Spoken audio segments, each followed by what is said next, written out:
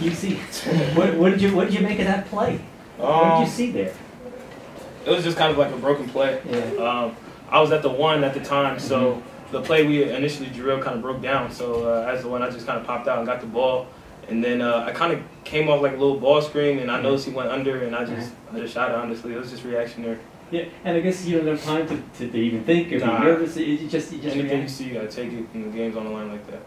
Yeah, because it wasn't a good second half shooting for you guys. Like before that, you were like 1 for 12 from 3 points. Yeah. How do you describe having to make it when you really have to make it?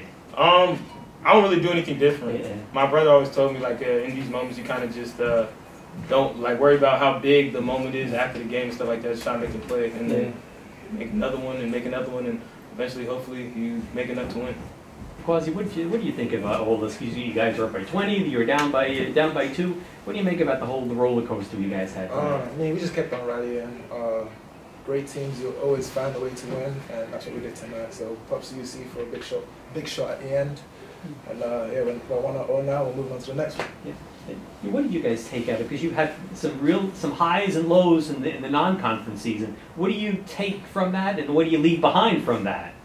Just trying to improve on the things that we're not so great at. So just working on those things, and that's amongst us. We're going to work on that in practice. And I mean, it's just the little things that once we get that figured out, sky's, like I said last time, sky's the limit for us. So just gotta keep moving on. And what positive for both of you? What positive things did you take from the non-conference season? You're the win of Rutgers, and you're close against a lot of Big 5 Power 5 schools. I mean, obviously our record isn't reflective, but I think our non-conference schedule really showed us how good we can be. We were hanging with a lot of good teams. UConn, we obviously know we could win that game. We were hanging with Michigan State, they're #2 team in the country. So we played a lot of good teams, and especially Providence as well. We know we could have won that game, lost at the buzzer, but we saw how high our ceiling is. So that just allows us to know that if we are willing to put in the work on little things, as Quad said, we know how good we can be, and we know we can win this league.